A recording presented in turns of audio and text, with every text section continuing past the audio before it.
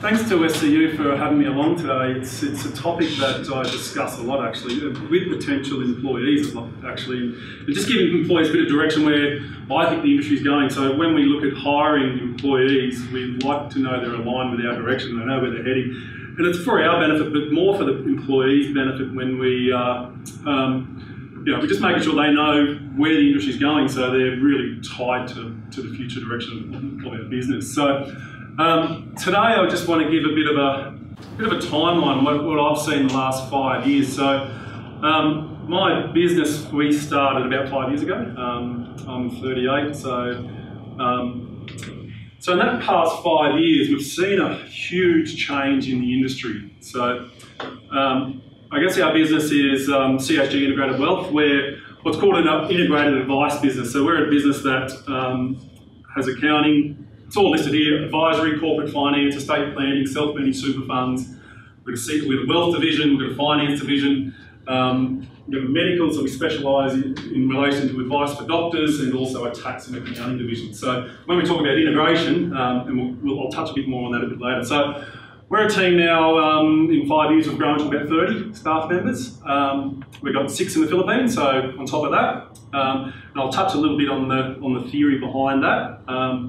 So I guess 5 years ago, accountants, when I was in the industry, before I started my firm, accountants were very much history recorders as opposed to history makers. So what I mean by that is they're always looking backwards with their clients. So I guess traditionally a client would bring their work in and they'd be forced to come to the accountant every year because there is you'll lodge your tax returns every year. So the accountant would provide a set of financials, and it mightn't be until the end of the financial year, 30 June, they mightn't provide these financials to the client for maybe 6 or 9 months later. So clients got very little value out of the transaction. So I guess what that did is a lot of clients didn't generally enjoy going to their accountant because one, they'd be charged a fee for getting very little value in return. So a lot of these firms 5 years ago were caught what's in the compliance trap. So it's very hard to get out of that continual cycle where you must lodge tax returns on a continual basis. It's very hard to change your systems to start looking forward. So when I was in the industry, I was a bit disillusioned, I guess. But then I guess when we started our firm, we started to look, how do you change this perception, or how do you change this backward looking and how you're dealing with clients?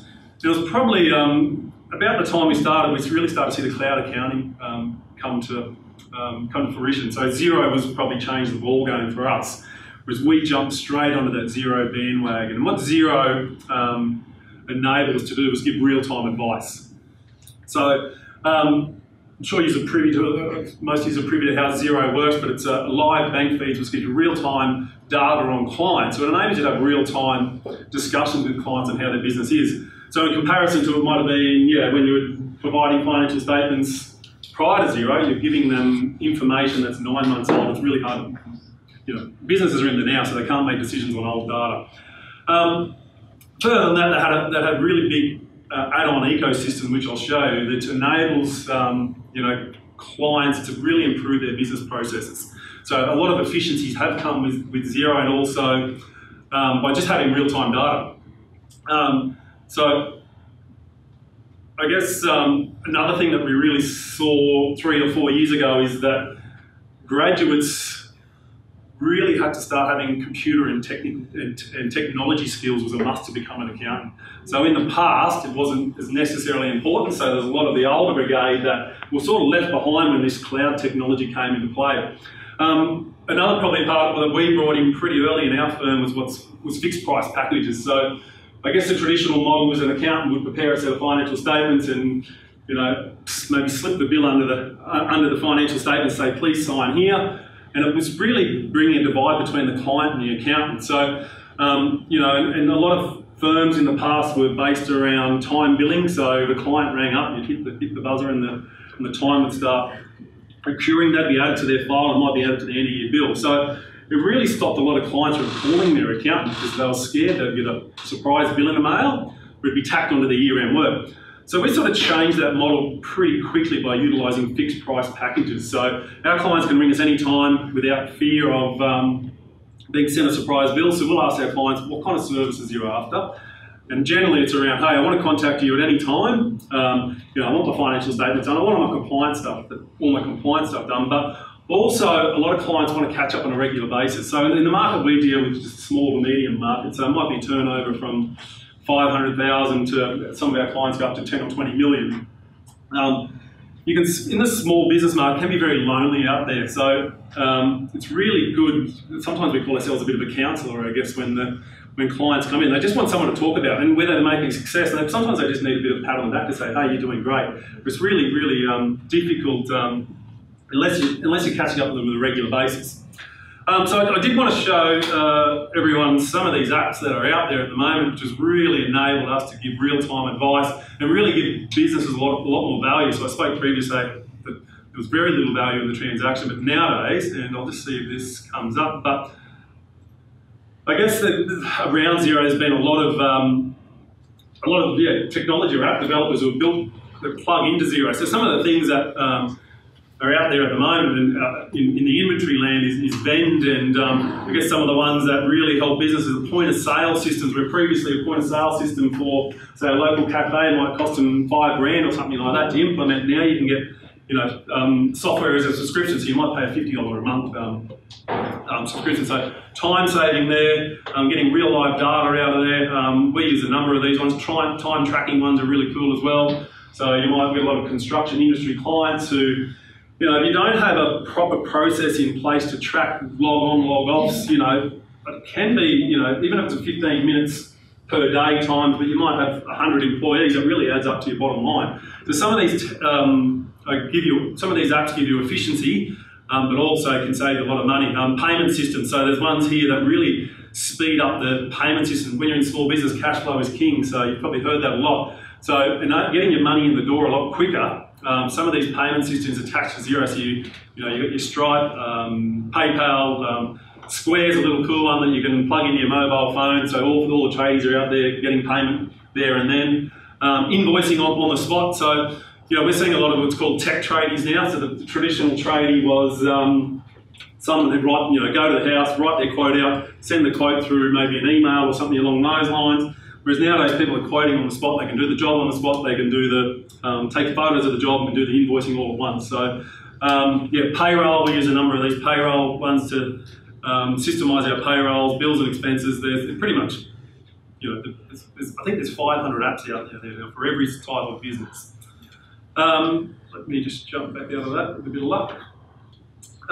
So from there, probably 2 to 3 years ago, we probably started seeing, we're out there looking for more, we're growing at a rapid rate, and we're out there looking for probably a bit higher qualified accountants. So probably someone with about a 5 years qualification. We found it really, really hard. So we were using the traditional means of word of mouth and also, a little bit of LinkedIn. LinkedIn stalking, I guess, is probably prevalent. What you would say with CPA, make sure you got a LinkedIn profile because we're out there looking at it. But we really started to see that there was a gap in the market with those 5 years experience, and we sort of sat down with one of the senior tax managers and we sort of pinned it back to saying, hey, the GFC was about 2009, business was starting to really contract, I guess, at that stage. A lot of finance jobs were going elsewhere, a lot went over to to the mines and so forth. So we found a bit of a gap in the market there. So we had to, and we've also found that recruiters were really cornering the market. So as a bit of a segue there, the recruiters, a lot of people were going to recruiters because recruiters would do your resume, they would do all your interviews with your prospective employers. So a lot of professionals were going to recruiters, but us as an employer were going, every time we have to deal with a recruiter, it costs about 20% of the actual pay packet. So we had to start as a business, start going, one, well, there's probably a lack of the skilled qualifications that we're looking for. Two, we've got recruiting fees that's really impacting on us. It's the wrong decision, it can cost you. So we started looking at offshoring some of our activities. It's sort of on the bandwagon of that cloud accounting where you can work anywhere, anytime. And we settled on, we trialled a lot of different areas. I think we trialled India, we trialled Vietnam, and we ended up settling on the Philippines because they had very similar timelines to us. So I think they're a couple of hours behind, I think, from memory. But be that as it may, we've got a team over there at Six, and all they do is the pure number crunching stuff, which isn't that exciting. And I think Malik spoke about that, about the automation of the number crunching, and it's probably where, as a grad, it's important you know your debits and credits and you go through that process of doing how to prepare financial statements, but it's probably not where you want to be for forever. So yeah, that move towards offshoring or automation, I don't think it's an issue whatsoever for any young grads out there. I think there's a shortage of, as I said, of qualified accountants out there at the moment. Yeah, we started to see a lot of firms opening up. We saw a lot of people with maybe 5 or 10 years experience who, they were sort of worried with the direction that their firm was heading. So a lot of the principals were probably getting closer to retirement. So the old style firms, for someone to go and change their entire systems, which would be practice management, moving over to Xero to get real-time advice, you'd have to close your office for a couple of weeks, train everyone up. It costs, probably $50,000 to $100,000 depending on the size. So we saw a lot of these old style firms just hanging on to the past, I guess, and they got really left behind in relation to, a lot of clients were jumping on that bandwagon and they wanted to know that you're up to scratch with that. So then we started seeing a lot of people just starting their own firms up, starting their own accounting firms, purely because you do it on a laptop. In the past, there was a lot of probably barriers to entry to being running an accounting firm. You need all sorts of software, photocopiers, but now everything's online. You can pretty much work anywhere. I can work when on holidays with a laptop quite easily. All our systems are cloud-based. Though I try and steer clear of that's probably one of our rules, but sometimes it's a bit hard when you've got 30 staff. So 1 or 2 years ago, we started seeing a move towards integrated advice, and it was great to see a bit of chat with Scotty Niblick, and SCU was an early adopter, I guess, of the RG146 program. So I guess integrated advice services predominantly around financial broking and financial planning, which we've got in-house. So what we say to clients is, hey, we've got our accounting division, which it's normally the entry into the business. Once we've got your accounting under control, we know your business is, we know how your profits are. It's important that once the profits flow out of that business, it goes into your hands. There's no use having a successful business if you're not going to be looking after those funds when it gets into your personal hands. So that's where we see it as I guess we call our integrated advice board. We all sit around from different areas of the business and add value to the client, with the client at the centre. So there was a few changes. There was a lot of, now it's almost a requirement to have your RG146 if you're working in an accounting firm. So we're currently going through getting all of our staff skilled up. We've seen the CPA move into an AFSL now. So it was great to see that SCU probably foresaw this was happening, I think, 2013, so a long time ago. And probably the reason why accountants are really starting to get qualified in this area, the way I see it, is they are becoming the true trusted advisor. We probably saw in the self-managed super fund sector, especially where they brought in probably the RG146 to combat some of this, was a lot of the property spookers are out there selling property with no qualifications to clients or giving kickbacks to certain people. And your self-managed super fund is there to provide for your retirement. So I don't think we're going to see the damage that was done by a lot of these spookers going in and putting properties into financial planning until a lot of them start to retire and go, hey, it probably wasn't the best advice at the time. So I think it's brilliant that they are bringing in all this extra qualifications, because I think the client's going to be the end winner. So today, or to 1 year ago, we're really starting to see, well, this is where we're at, is starting to build the trust online. So I've even got a marketing guy up the back there. So some of this stuff, like a lot of clients are time poor, the new generation, Gen Y, Gen X, they're really computer savvy. We use a lot of Facebook, LinkedIn, MailChimp, Instagram, a lot of video. And a lot of clients are making these decisions online, so who they want to see. So it's really important that your online presence is enables those clients to make those decisions that they want to come and see you. You know, the old traditional model, I think we surveyed our database and it was 85% of clients were through either a professional referral or a personal referral. That is all well and good, but it doesn't enable you. There's a lot of time that can be in relation to personal referrals, and we're at a stage in the firm now where we are probably pre-vetting clients to see if they're a match for our firm as well. So you can burn a lot of time in that area. So building that trust online can really help. We're seeing the automation continue to rise. There's some more software we use called Class, which is similar to Xero, I guess, real-time self-managed super fund data. We're also seeing firms will continue to integrate across several disciplines. So we've even seen the Big Four now move into the legal industry. So I think everyone's starting to realise, hey, we need to be, the accountant's at the centre of everything. They're the trusted advisor, and everyone wants to jump on that bandwagon and start using those channels from the accounting to get to clients. We're seeing the Big Four moving in the small and mid market, but they're probably struggling a bit to get as much traction as they would hoped. I think people still want that face-to-face, advisor one-to-one type scenario. So where do I see the future going? I think partnerships will become key. So for us as a business, we can probably foresee that at some stage we'll move into maybe marketing or maybe even into legal as well. General insurance, I think, is probably an easy segue with the RG 146 qualifications I see. And it's quite surprised me when you look back and you go, at some stage when you're doing some uni subjects, you go, well, why am I ever going to need this? Why am I doing it? But it really comes in circles, and all of a sudden you go, it starts to make sense why I'm doing this marketing or why I'm doing this legal studies, or it is all part of accounting in some way, shape, or form.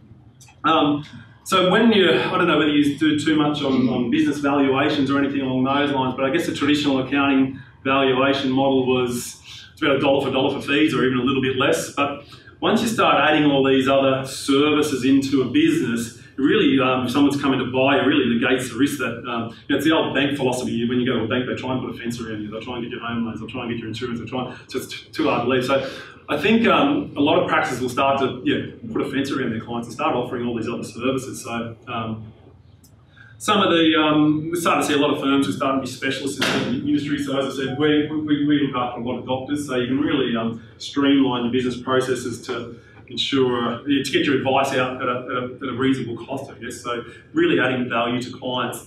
And we're probably starting to see a few challenges. I don't know whether you guys follow too many of the entrepreneurial educators like the Entourage or Dent Global. So they're really starting to probably move into our space as well. But I think they are also struggling with probably the lack of qualifications that you still require to be a CPA, I guess. So, but we are seeing everyone sort of going, hey, I can really see this small to medium business advisory sector is where you want to be. So I think that everything's, the world's your oyster really for all these out there. And it's, the last thing is, one of the things we always say in our office is innovate or die. So we've just seen, this 5 years has just gone so quickly in the changes. If you're not keeping up with those changes, I think you'll get left behind. So I really think, it's an exciting industry to be in, and just the last 5 years is a testament to that. So the next 5 like that is in for a hell of a ride. Questions, I think we're going to save to the end, but thanks everyone.